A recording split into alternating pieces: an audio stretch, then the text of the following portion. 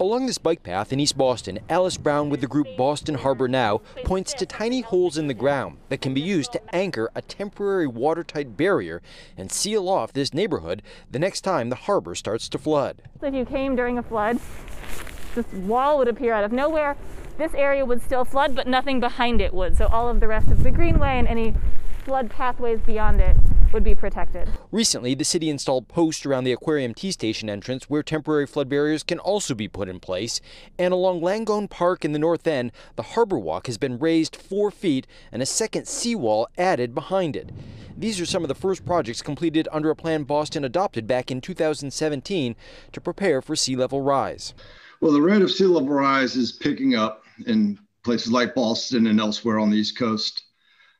Sea levels have risen about a half foot in the last 30 years in the Boston area, and it's expected to increase a foot to a foot and a half in the next 30.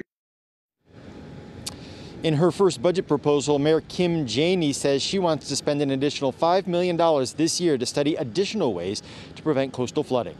Live in East Boston, David Binick, WCVB News Center 5.